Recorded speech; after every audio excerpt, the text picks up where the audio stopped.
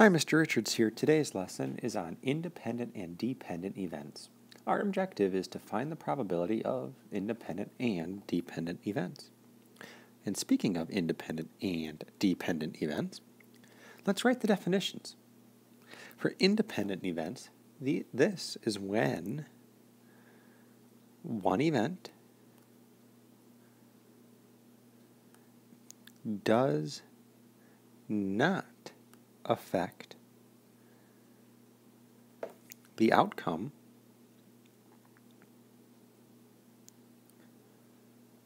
of the other event. And when compared to dependent events, this is when the outcome of one event affects the outcome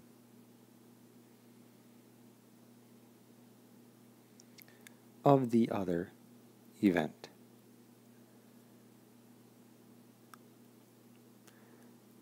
And again, our objective today is to find the probability of independent and dependent events. And so as we go on to our vocabulary startup, when one event does not affect the outcome of the other event, the events are independent events. For example, if you toss a coin twice, the first toss has no effect on the second toss. Complete the graphic organizer below. Well, for our picture it, what we spin on event 1 has no effect on what we do and roll in event 2. So for listing our example, we could say something like spinning a spinner and rolling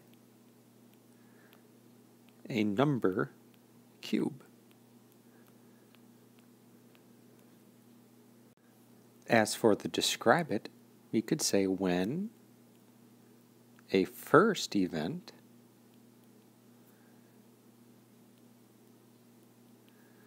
does not affect a second event. For our real-world link, independent is a common word in the English language. Use a dictionary to look up its definition. Explain how the dictionary definition can help you remember the mathematical definition of independent. Well, what I looked up and found for independent was not under the control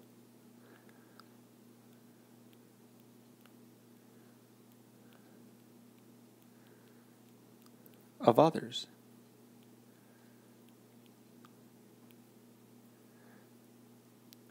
When you think about it, if you are an independent person, you're not under the control of anybody else. If you were independent from your parents, you wouldn't need them for things like food, house, a ride to school, a ride to soccer practice. We're still all pretty dependent on our parents. So in mathematics, though,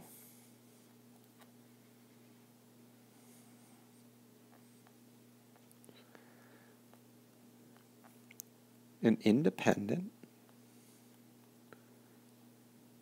event is not controlled by the outcome of another event. So now that we know a little bit about the definitions and vocabulary behind independent and dependent events, let's get into our concept. And our first key concept is to find the probability of independent events. The probability of two independent events can be found by multiplying the probability of the first event by the probability of the second event. So the probability of A and B occurring is the probability of A times the probability of B. So you can use organized lists, tables, tree diagrams, or multiplication to find the probability of compound events. So as we look at guided example 1 here, one letter tile is selected and the spinner is spun. What is the probability that both will be a vowel?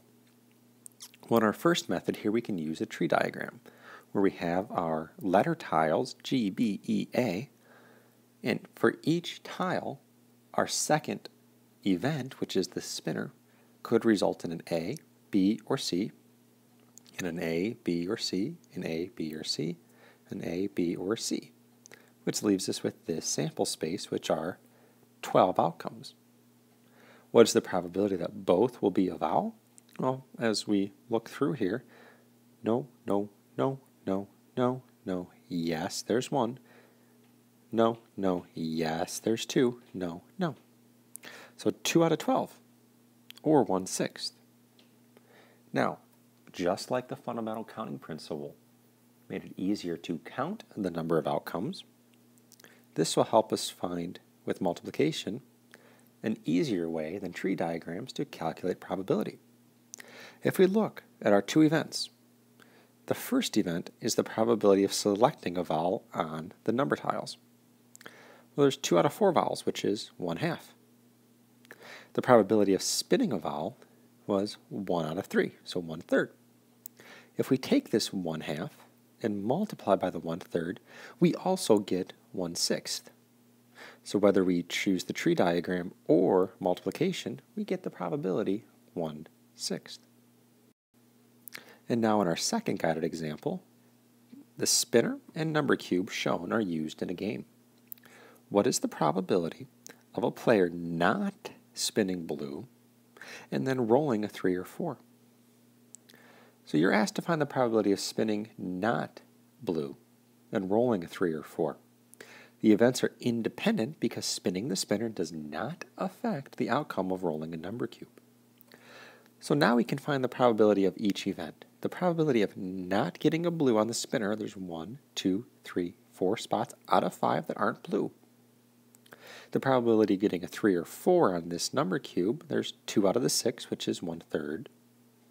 And so we can take the probability of the first event, which is 4/5, and multiply it by the probability of the second event, which is 1/3, to get 4/15. Now to check it, you could make an organized list, table, or tree diagram. For our got it question, a game requires players to roll 2 number cubes to move the game pieces. The faces of the cubes are labeled 1 through 6. What is the probability of rolling a 2 or 4 on the first number cube and then rolling a 5 on the second? We have 2 events. The first event is going to be the probability of rolling a 2 or a 4. And our second event is going to be the probability of rolling a 5. Now these are independent events. What you roll on the first number cube does not affect what you do on the second. So what is the probability of rolling a 2 or a 4? Well, that's 2 outcomes out of 6 that we're looking for, which simplifies into 1/3. As for the probability of getting a 5, that is 1 out of 6. Now to find the probability of rolling a 2 or 4 on the first and then rolling a 5 on the second, we're going to take that 1/3 and multiply it by 1/6, which gets us a final answer of 1/18. And if you were to make a list, table, or tree diagram to show the sample space, it would verify the 1/18. So now we have probability of dependent events. If 2 events, A and B, are dependent, meaning what happens the first time does affect what happens the second, the probability of both events occurring is the product, still multiplying, of the probability of A and the probability of B after A occurs. If the outcome of one event affects the outcome of another event, the events are called dependent events. For example, you have a bag with blue and green marbles. As long as you don't lose them, you pick one marble, do not replace it, and pick another one. So, in our guided example, there are 4 oranges, 7 bananas, and 5 apples in a fruit basket. Ignacio selects a piece of fruit at random, and then Terence selects a piece of fruit at random. Find the probability that 2 apples are chosen. Well, since the first piece of fruit is not replaced, the first event affects the second event. These are dependent events. So we're going to find the probability that the first piece is an apple, and that is 5 out of a total of 16. And this is where things get a little complicated, where you have to think about it a little more. The probability that the second piece is an apple. Well, we no longer have 5 apples. We only have 4. And we no longer have 16 pieces of fruit to pick from. We have 15. So we have 5/16 times 4/15, which after a little bit of cross-simplifying, breaks down to 1/12. So the probability that 2 apples are chosen is 1/12. Now, for our got it question, we will refer to the situation above and find each probability. So we're going to look for the probability of 2 bananas. Well, the first event is the probability that the first fruit selected is a banana. And before we find that, let's rewrite out our fruit basket. And you'll see why I'm doing that in a moment. We have 4 oranges. We have 7 bananas. And we have 5 apples, which is a total of 16 pieces of fruit. Now, the probability of getting a banana the first time, there are 7 bananas out of 16. Now, we're not putting that piece of fruit back. These are dependent events. So we're down a banana, so we're down to 6, and we're down out of the total to 15. And so now as we look for the probability that the second is going to be a banana, it's no longer 7/16. Instead, it's going to be 6/15. And actually 6/15 I can simplify by dividing by 3 on top and bottom to 2/5. So now I can look to multiply these 2 events, the 7/16 multiplied by the 2/5. And if I look to cross simplify, I can divide the 16 and the 2 both by 2 and get 1/8. When I multiply this now, 7 times 1 is 7, 8 times 5 is 40, so that my final answer here, the probability of getting a banana followed by another banana, is 7/40.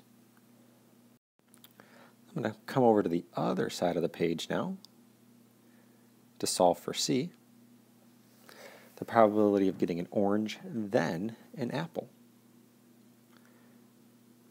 Well, I need to find the probability of getting first an orange, and I need to find the probability of the second event getting an apple. And again, if we write out our fruit, we had 4 oranges, 7 bananas, 5 apples, which is again a total of 16 pieces. So as we ask ourselves, what is the probability of getting an orange first? Well, I have 4 oranges out of 16 total. And if I divide by 4 on top and bottom, this is 1/4. I'm not replacing it, so my oranges are down to 3, and my total is down to 15. So now, what's the probability of the second piece of fruit being an apple? Well, I have 5 apples out of 15 total now. And this simplifies by dividing by 5 on top and bottom to 1/3. And so to find the probability of getting an orange, then an apple, 1/4 times 1/3 is my key, which is 1/12. And that is my solution, 1/12. I cannot suggest enough the importance of writing these out and then crossing out and editing your list as you go. There's really only so much you can do in your head, and by writing this out, by going, okay, I took an orange, that also reduces from the total, you'll be a lot less likely to make mistakes and a lot more likely to get these questions wrong. The probability is if you do this, you might be right. All right, enough bad math jokes. That's it for this lesson on independent and dependent events. Good luck.